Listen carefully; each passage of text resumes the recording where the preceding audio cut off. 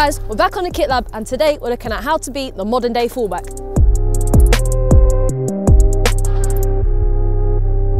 In the defensive third, you want to try and show your wide player to the outside of the pitch where it'll be harder for them to score. You don't want them to be able to cut inside and get a shot off at goal, as it could go in depending on what kind of day your keeper's having.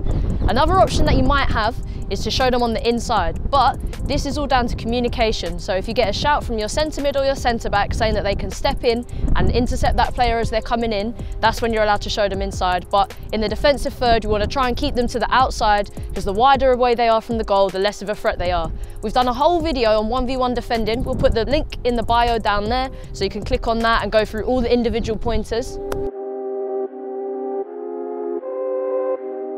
Your body position is key when the ball is on the other side of the pitch. You need to make sure that you're tucked in with your centre backs so there isn't a massive gap that the opposition can play through.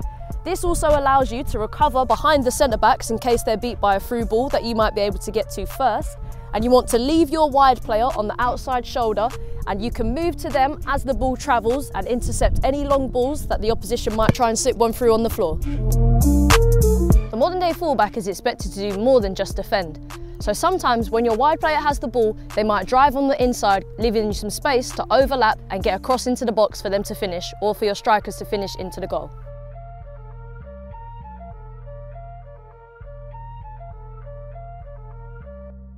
Now this might open up some space for you to get a shot or to play into one of the strikers to finish into goal.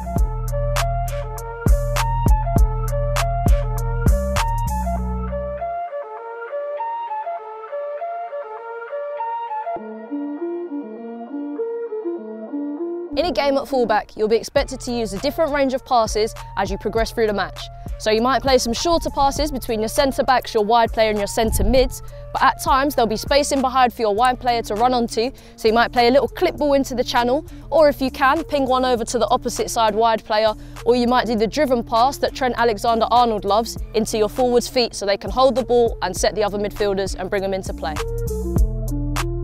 So guys, that's all on the modern day fullback. Hopefully this episode helps you improve your game and support your teammates more. Let us know in the comments what you want to see next, and make sure you like, comment and subscribe so you don't miss out on any of our drops. I'm Leanne, peace.